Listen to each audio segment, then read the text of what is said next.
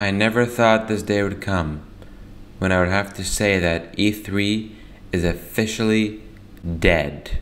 Now I know we've been saying E3 is dead for like the past 2 years now, but now, as confirmed by the ESA today, E3 is officially dead, as they put in their statement here. After more than 2 decades of E3, each one bigger than the last, the time has finally come to say goodbye. Thanks for the memories, GG. Good game well played. Now, when I see this, I just think to myself, why? Why does it have to happen?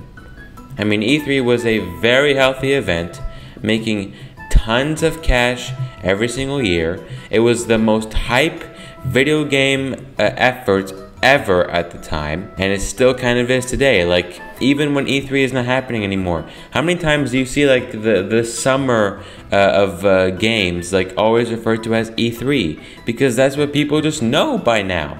And hell, I thought, you can go back to my E3 is retiring video that I made last year. I thought, oh, it was not last year, it was a few months ago. I don't even remember. And this is my own channel we're talking about here. And I mean, you can go back to that video, and I was saying that I thought that E3 in 2022 or 2023 was going to make a definitive comeback.